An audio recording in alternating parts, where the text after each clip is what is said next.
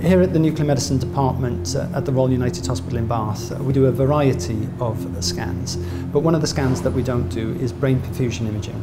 This scan is used to diagnose dementia, particularly Alzheimer's. We currently send our patients away to other hospitals for them to have this scan, and we would very much like to be able to offer that scan to our patients here. Other hospitals have different gamma cameras to the camera that we have here.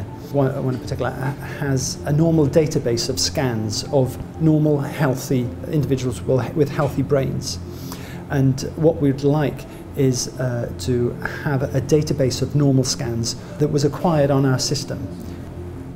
So to understand what's abnormal with the brain, you need to know what's normal in the first place. When we have a patient who we think has dementia, we can scan their brain, compare it to some normal brains and see whether the patient's brain is actually abnormal or not.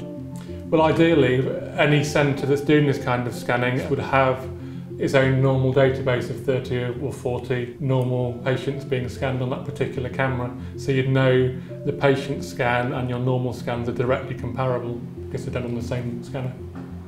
Well, if you wanted to go out and scan 30 or 40 normal, healthy people, that'd be quite expensive. You'd be exposing them to radiation. Luckily, 34 healthy subjects have been scanned. However, that was on another camera system, which is different to ours, so we can't compare directly. It's not like for like.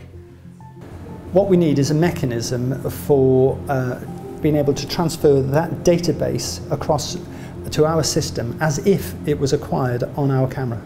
The phantom is a fake brain, which as far as the medical scanner is concerned, looks exactly like a real person who's been injected with the radioactive tracer, showing the blood flow in the brain.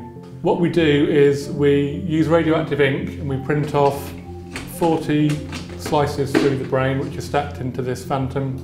So once we've assembled the phantom, we then scan it here at the IUH, and then we take it up to French in Bristol and scan it again. And we can then directly compare the imaging performance of the two cameras because it's imaging exactly the same thing.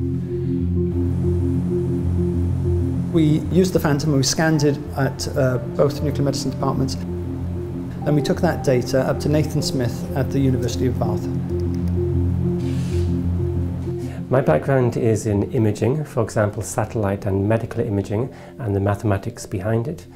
And so when Robin and Martin came to the university and presented us with a problem, and we had discussions to understand it fully, especially the medical aspects, and then I sat down and tried to work out a method in which we could solve the problem and implement it in software. And this was an iterative process and took a number of stages, but finally we've arrived at a stage where we have a prototype version that we'd like to take forward to the next stage. The reason that the university is important is that they have the expertise to develop a mathematical transformation which allows us to be able to transfer the database from the other hospital to our hospital. One of the enjoyable aspects from the project was actually visiting the local hospital and getting to know the people who work there, and also seeing how technology that we develop at universities can directly impact patients. The benefits of the project are, firstly, it will enable us to be able to perform brain perfusion scanning here at the Royal United Hospital, which is fantastic. But secondly, this technique is transferable to other centres and hence should be able to allow them to offer brain perfusion imaging as well. This should greatly improve dementia diagnosis in the UK.